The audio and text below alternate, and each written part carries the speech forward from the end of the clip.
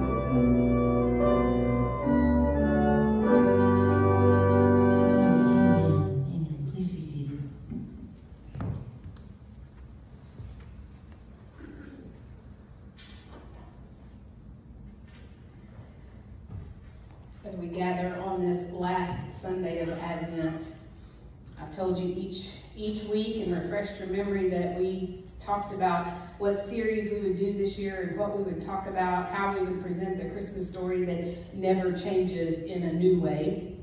And we decided that we wouldn't present it in a new way. We would go back to basics. And so that's why the band and all of us each week have just been in plain t-shirts and not to dress anything up, but not to have this tall, gorgeous tree in the sanctuary decorated like it usually is, but just to get back to basics, to talk about those important things. Because what better year to truly just go back to the manger. And so I hope during this Advent you've been able to just truly spend time looking into the face of the Savior. That's been the goal all along. Today, as we hear about these people from the Gospel of Luke, I want you to try to put yourself in this position, in their position. And so I want you to think of the scenario first that kind of talks to my heart about going and telling people this story. Do you remember where you were on 9/11? When that fateful day happened, do you remember where you were? Because if you ask anybody, they can probably almost tell you where they were standing, sitting, driving. Everyone knows that is just burned into their mind. I was working at the school in Bynum doing accounts payable and receivable for their food service, and I literally remember walking up to the front office, and there was a TV in the front office, and I could not see what was on the screen, but I saw the secretary, and she was just gawking, just staring at it. And I made some off-the-wall joke about who's on The Price is Right today, or something like that. And as she turned to look at me, her face was just tear-stained, and she said, "We're under attack. We're under attack." And I will never forget in that moment the feeling I had. So I want you to put yourself in the position today of the shepherds. This story that was burned into their mind and never changed. For 2,000 years, people have remembered and talked about this story. So hear now from the Gospel of Luke. That night, some shepherds were in the fields nearby watching their sheep. An angel of the Lord stood before them. The glory of the Lord was shining around them, and suddenly they became very frightened. The angel said to them, "Don't be afraid, because I am bringing you some good news. It will be a joy to all people. Today your Savior was born in David's town. He is Christ the Lord. This is how you will know him. You will find a baby wrapped in cloths and lying in a feeding box." Then a very large group of angels from heaven joined the first angel. All the angels were praising God, saying, "Give glory to God in heaven, and on earth let there be peace to the people who please God." Then the angels left the shepherds and went back to heaven. The shepherds said to each other, "Let us go to Bethlehem and see this thing that has happened. We will see about this thing the Lord has told us about." So the shepherds went quickly and found Mary and Joseph, and the shepherds saw the baby lying in a feeding box. Then they told what the angels had said about this child. Everyone was amazed when they heard what the shepherds said to them. Mary hid these things in her heart. She continued to think about them. Then the shepherds went back to their sheep, praising God and thanking him for everything that they had seen and heard. It was just as the angel had told them. This is the word of God for you, the people of God. Thanks be to God. Let's pray.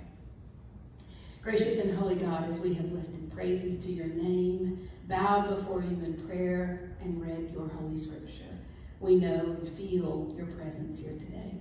So gracious God, may we place ourselves in the position of the shepherds today as we hear their story about Christ the Lord. We ask all this in your Son's name. Amen. So in Luke, we learn that Jesus was born in Bethlehem, and that there were these shepherds in this field in Bethlehem who were doing their job. We also know that as they watched over their flock, that shepherds were some of the least respected people in the world. They had a dirty job. Usually they did not choose this job. They didn't have anything else to do. And so it was either the family business of running and taking care of the sheep, or they were criminals, and that's the only other thing they could do. It was not a well-respected position. They were very lowly people. It was a dangerous job at times. In caring for their shepherds, they had to fight off any prey or any animals that would come against their sheep. And so they were an unpopular group of people. But this is who God chose to tell first about the birth of his son. Luke tells us it was at nighttime, and so they were in a place away from town, is where the shepherds stayed, and so it was very dark. But obviously the sky was clear, so they could see the angels and they could see the star. And so it had to be a clear night. That setting had to be very synonymous for what we see today. That we might reside in this place of darkness, but that God will still come to us. So God dispatches these angels to this region of the world. First is one lone angel to spread the news. And then as they tell the shepherds, it says many angels. It doesn't tell us how many, but can you just imagine one coming and saying this? But then this group of angels that begins to gather together to tell the shepherds of the news of Christ's birth. We remember this story. Just like I asked you about 9/11, now can you step a little more and remember where you were and who it was that told you about Jesus Christ? Can you remember the person that told you about this Savior that would save your soul? This Savior that would offer hope and faith and joy and peace and love. Can you remember that person? That's what these shepherds were that day. The night sky drew in these shepherds to go spread the news. But first, they had to verify the story, right? Don't we as humans all need affirmation? We all need affirmation that maybe what God's telling us is true, right? Because they couldn't just believe it on their own. Now you think about it. These angels came to them and they say, let us go to see if this thing has happened. Or some translations say to see this thing that has happened. One translation says, let's go confirm this. So they needed affirmation of this announcement of joy and hope that came out of thin air, right? And so they go to the manger. They find the babe laying there, just as it said in the feeding trough. I want you to think about this. Later in Scripture, it says that Jesus is the bread of life. Isn't it just fitting that the bread of life would lay in a feeding trough? The bread of life that will feed us our entire life with all of these things that Advent offers. These are not just words that we have pulled out of the thin air to say, oh yeah, this is what the Christ child offers. Hope and joy and peace and love. We are reminded of that each and every Advent. The bread of life was born on that night. And so the angels go to confirm this. And they get there and they see him lying in the manger, wrapped in cloths. And they rejoice. They realize that it truly has happened. There's a professor from a seminary, a Lutheran seminary, that talks about God's coming to us. And he says, we all realize at some point in our life that we need God. Now that kind of pulls the message away from grace, that God just falls on us and that we really do need him. It's just at what point in our life do we realize we need God? And when we realize we need God, we run around like chickens with our heads cut off, sometimes trying to affirm that. There are people that know they need God, but instead of saying, I need God because God is what will fill my life, they say, I need God because I need other things. I need God to provide this for me. I need God to provide that. I need God to provide me a home. I need God to provide me a car. I need God to provide me a job. No, if you cling to God and realize you just need God, all those other things are taken care of. That's where we realize our need. These shepherds knew that night they needed whatever it was the angels were telling them. And they responded to that need. They went to affirm it blindly. Yo, that's the greatest act of faith I've ever seen. They left their position. Yo, this was their position to care for these animals. Nowhere in Scripture can I find that it says they took the sheep with them.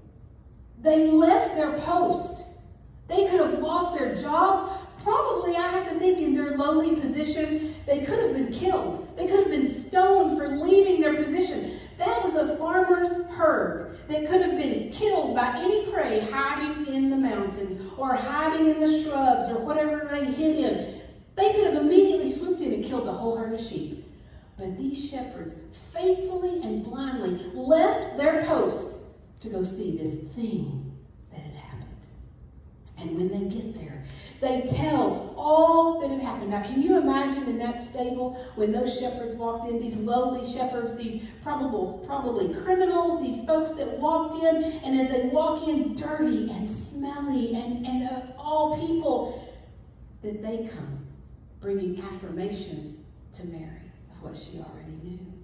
This whole night was about affirmation. This whole story is about affirmation.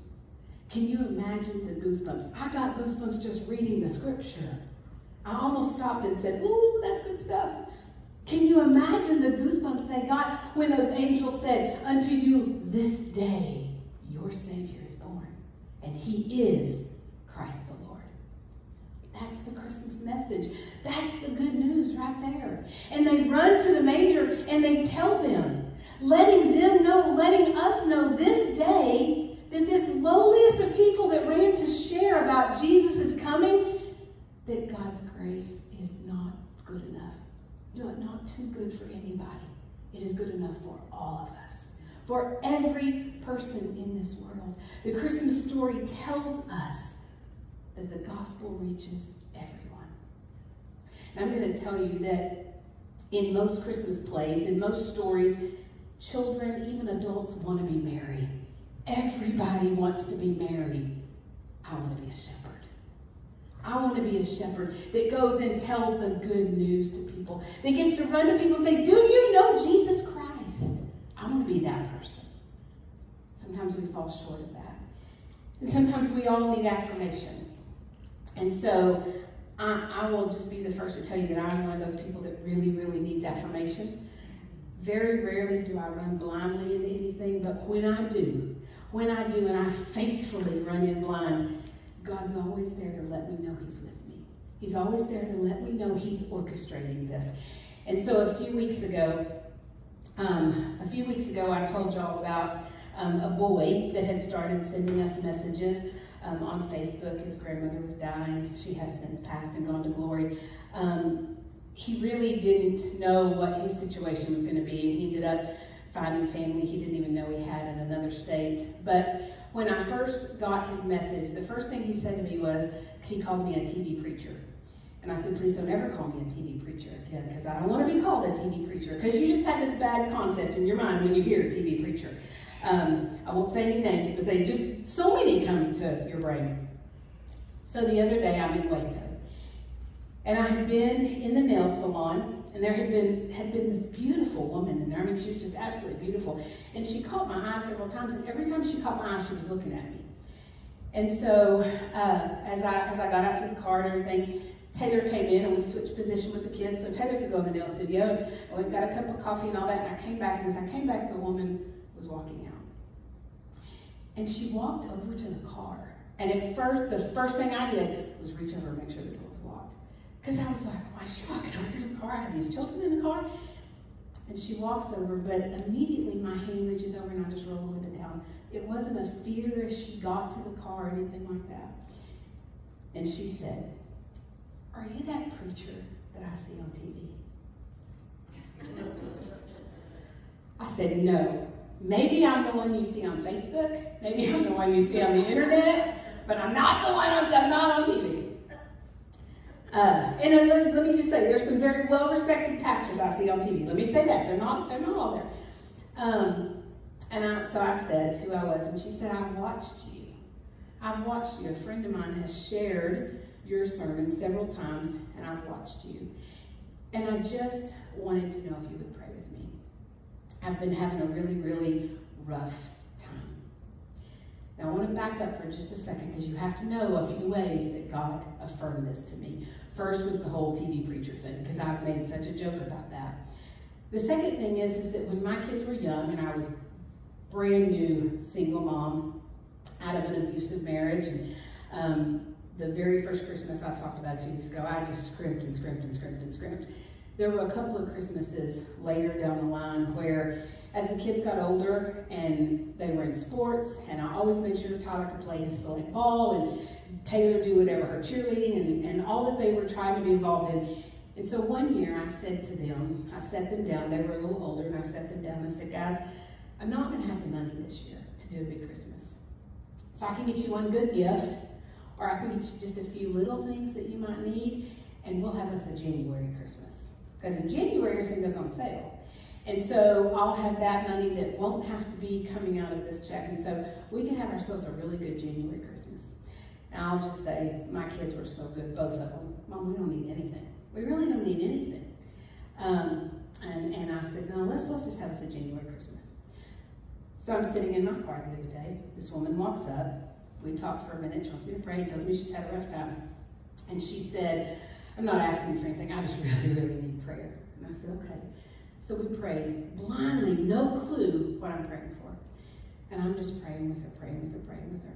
And so as we finished, I said, can I ask you if you need anything? I mean, like, can I give you anything? Can I do anything for you? Is there anything? She said, no. She said, I have kids, and we are just trying to make it through the holidays.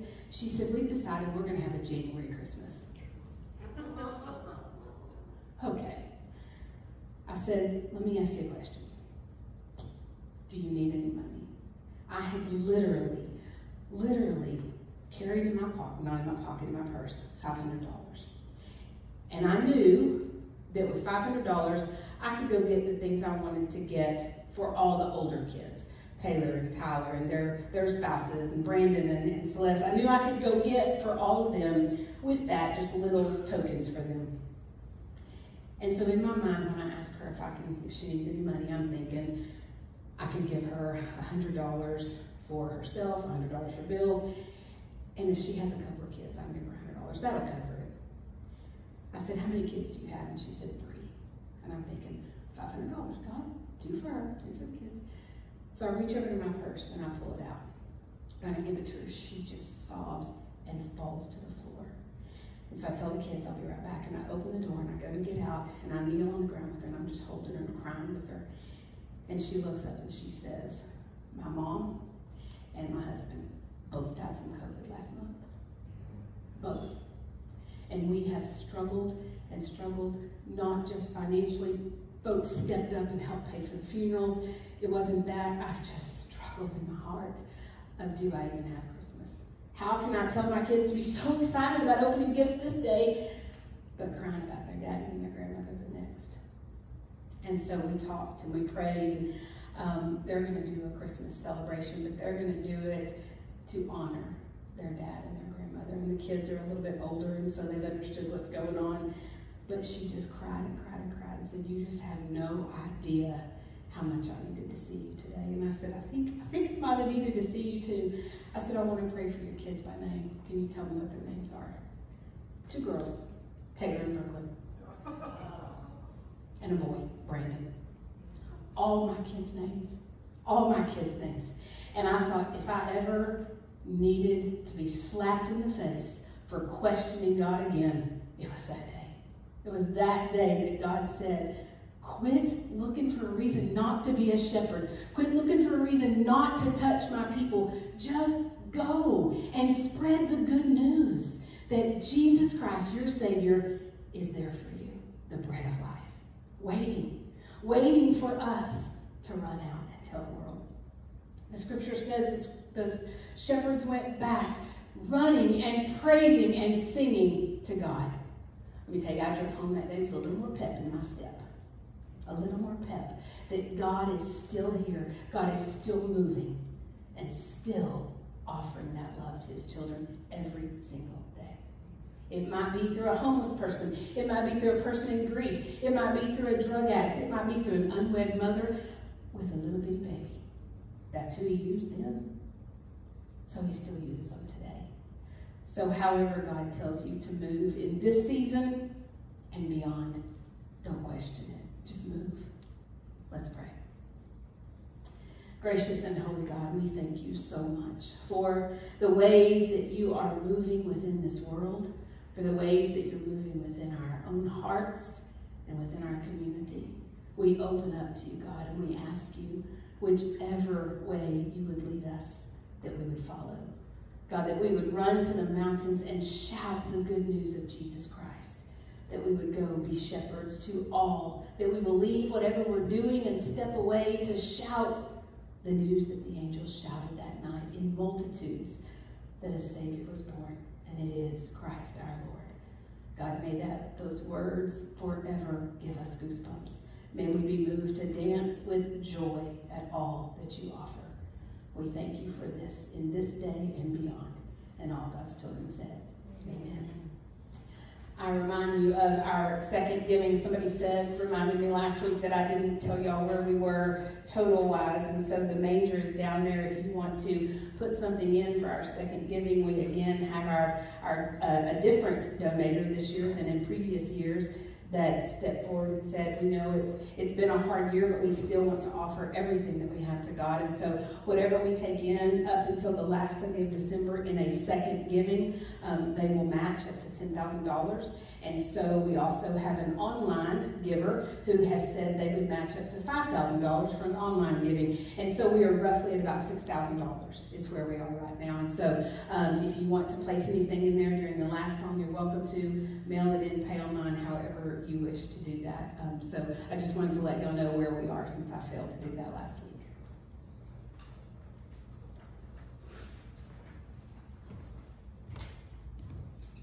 Let's join in our last hymn, and may we all be shepherds. Amen. Go tell the good news to everybody. Jesus is born. Go tell it on the mountain, over the hills and everywhere. Go tell it on the mountain that Jesus Christ is born. While shepherds gather watching, or silent flocks by night, their heart will have that glance, there shone a holy light. Go tell it on the mountain, over the hills and everywhere. Go tell it on the mountain that Jesus Christ is born.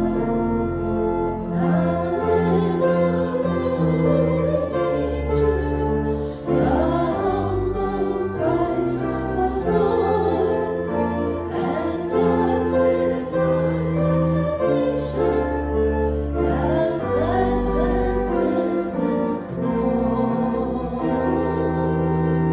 Go tell it on the mountain, over the hill and everywhere. Go tell it on the mountain that Jesus Christ is born. Amen. Amen. As you go from this place today, remember we will be here for Christmas Eve services at 6:30 on Christmas Eve. We have plenty of space to spread out for the numbers that I think we're going to have. And we have our younger folk who said they would all go up to the balcony. We have plenty of place here that the musicians can sit on the stage. So if that is something you want to do, we will also put it live on Facebook and on our website. So if that's how you prefer, we want everyone to worship how they wish and be as safe as they feel as safe as they need to feel. As you go from this place today, remember that we are all shepherds just wanting to run and tell the world that Jesus Christ is born. Go be a shepherd. Go in peace. Amen.